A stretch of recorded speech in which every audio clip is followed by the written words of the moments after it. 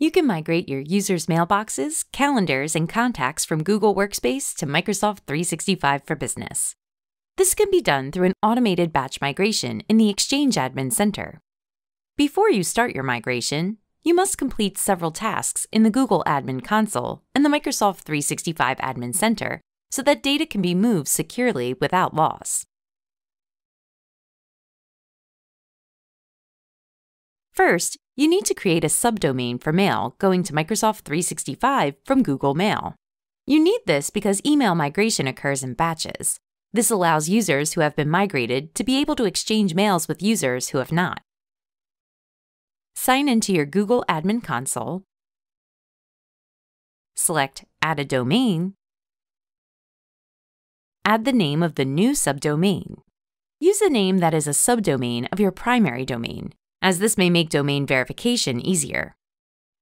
Choose User Alias Domain, and then select Add Domain and Start Verification.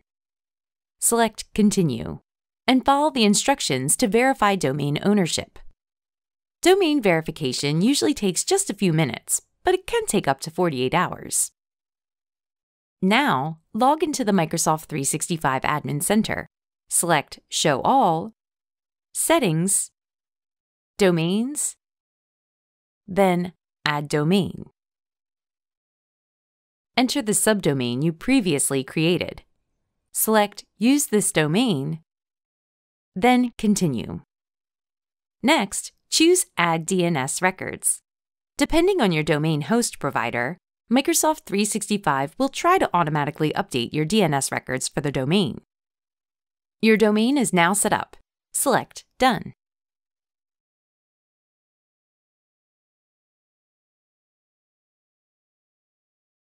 In your Google Admin Console, select Add a Domain. Add the name of the new subdomain. Use a name that is a subdomain of your primary domain, as this makes domain verification much easier. Choose User Alias Domain, and then select Add Domain and Start Verification. Select Continue, and follow the instructions to verify domain ownership.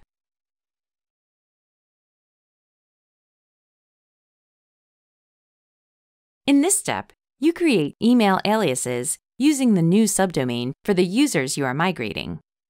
In the Microsoft 365 Admin Center, select Show All, then Exchange. In the Exchange Admin Center, select Contacts, then Add a Mail User. On the Setup Basic Information page, enter the information about a user you want to migrate. For the external email address, type an alias using the domain you created in Step 2. For domain, select the primary domain you are using. After filling out the remaining information, select Next. Repeat this process for each user you want to migrate. Next, you need to add a proxy email address to each user for routing mail to their Microsoft 365 routing domain. Select Mailboxes, then choose a user. Under Email Addresses, select Manage Email Address Types, then add email address type. Verify SMTP is selected. Enter the user's alias, choose the Microsoft 365 routing domain, select OK, then save. Repeat the process for any additional users.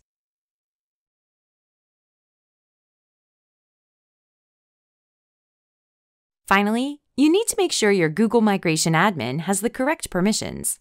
The best way to do this is to make sure they are assigned the roles of Project Creator and Service Accounts Creator.